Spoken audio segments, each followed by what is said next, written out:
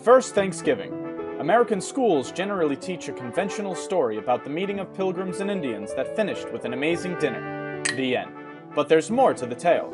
This video will explain the events around the first Thanksgiving and how it's not the image ingrained in tradition. At the start of the 17th century, southern New England was home to a variety of busy communities within several confederations. These were the people of the first light, and they called their home the Dawnland.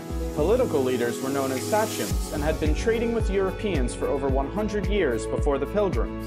Relations soured only after deceitful Europeans kidnapped locals to sell as slaves.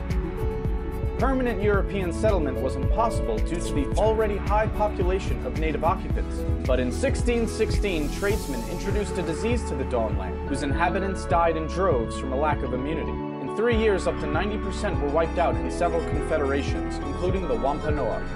Their head sachem, Massasoit, was aware of how close they were to being subjugated by their unafflicted enemy, the Narragansett. He was determined to save his people from such a fate. This was the political world the Pilgrims were about to enter. The Pilgrims were not called Pilgrims by their contemporaries. They were known as Separatists, a branch of the English Puritans. King James hated Puritans and began persecuting them in 1604, so the Separatists fled to Holland, where they were free to worship. But because they feared losing their national and communal identity, the congregation wanted a new place to plant their church. They decided on America and asked King James for a patent that would grant them rights to build a colony. They planned to make a profit catching fish to pay off the debts to their investors. The Mayflower set sail on September 6th. 2 months later, Cape Cod was spotted and 16 men were sent to shore to inspect the area. Unfortunately, the settlers didn't know how to fish and food was running out.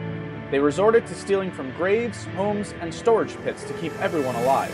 Then came their first hostile encounter with natives, but no one was killed. On December 12th, they reached New Plymouth. They did not land on any specific rock, but folklore insists they did. Construction began in January. By winter's end, 44 settlers would be dead from bad conditions. In March, they were surprised when a man named Samoset walked into New Plymouth, greeting them in English. He told them they were building on top of a village called Patuxet, whose residents had all died from the recent epidemic.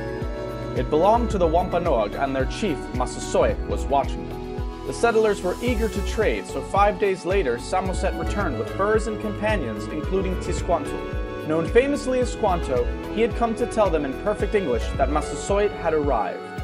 After years of dealing with Englishmen, the sachem did not trust the newcomers. Edward Winslow was sent to be a hostage and declared the settlers' peaceful intentions. Satisfied, Massasoit walked into New Plymouth and was regally greeted by the governor. A peace treaty was created, ensuring mutual protection if attacked by enemies. With the help of Squanto, New Plymouth settlers began to fare better. He taught them how to grow crops and was absolutely vital as an interpreter. To the Separatists, he was a gift from God. But in fact, Squanto had been kidnapped from Patuxet in 1614 and shipped to Spain to be sold into slavery. He ended up in London at the home of a merchant who taught him English and arranged for Squanto's return to the Dawnland in 1619. But Patuxet was now gone, wiped away by the epidemic. Massasoit took him in with suspicion because of his years abroad, but needed a translator to parley with the newcomers. He eventually sent his warrior Hobamok to live among the settlers and keep an eye on Squanto. By fall, the settlers had a bountiful harvest and a feast was held to celebrate. Massasoit showed up with 90 warriors and 5 deer for the meal. For 3 days, the English and Wampanoag ate and entertained one another. This was the famous first Thanksgiving children learn about in school. However, the word Thanksgiving would not have been used by these settlers to denote a harvest feast. For Puritans, a day of Thanksgiving was a day of fasting while giving thanks to God in prayer. But the story of Pilgrims and Indians does not end here. During New Plymouth's first year, Squanto had been up to something. Realizing his substantial power as the only English speaker of his people, he conceived a plan to overthrow Massasoit. He persuaded locals he could command the English to make war or peace at his will. Hobamok was suspicious of Squanto and warned Governor Bradford. Soon enough, they discovered Squanto's plot and informed Massasoit, who was furious. He demanded Squanto be handed over for a swift execution. Bradford refused. The interpreter was too valuable to give up. But according to the treaty, Squanto's life belonged in the hands of his sachem. Bradford finally conceded. He was about to hand over Squanto when an unidentified ship appeared. The alarm it caused delayed Bradford and worried Massasoit's envoys. Angered and impatient, they left.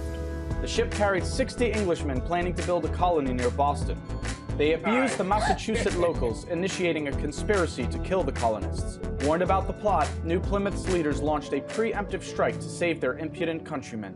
It bought peace for a time. In that time, more Puritan settlers arrived, soon outnumbering the natives. And while the Pilgrims' treaty with Massasoit lasted until the Sachem's death, other Puritans were not concerned with such alliances. Their fanatic religious principles ensured no peace between the two cultures could last. To Puritans, Native Americans were the other, wild, savage, godless. With such an ideology, the outcome was inevitable. If they did not convert to Christianity and surrender their cultural identity, they had to be eliminated. The first Thanksgiving was a brief moment of harmony between two worlds, but sadly it was short-lived. The capitalist opportunities the Dawnland presented, combined with zealous puritanical beliefs, were incentive enough to wipe away the native inhabitants. There is nothing wrong with sharing a feast of thanks with loved ones, but remember the true events that started the holiday, and not the fairy.